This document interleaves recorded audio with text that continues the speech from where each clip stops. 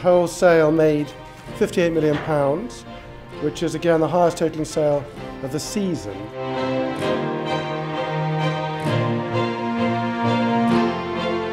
The headline lot obviously was the fantastic Raphael. It was slow, but it was sure, and it was going in the right direction. It was going upwards, so I was thrilled with that.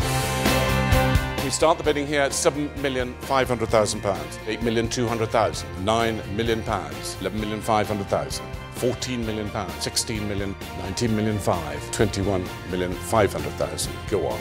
£21,700,000, £23,200,000, £25 million now. George, at £26,500,000. He's woken up. You sure? So, congratulations. If you're very, very lucky in the course of a career, you may once get to handle something as wonderful as this. It's the second highest price ever paid for an Old Master.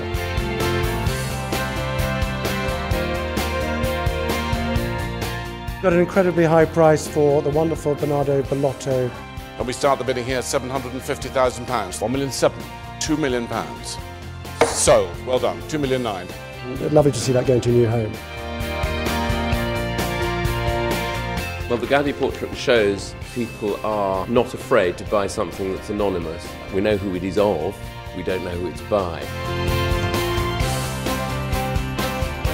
Nobody has ever sold an illuminated manuscript with an estimate more than £2 to £3 million.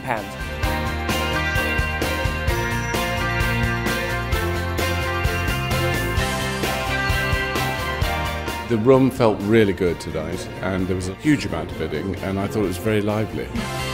It was an absolutely fantastic result. We were very, very, very pleased.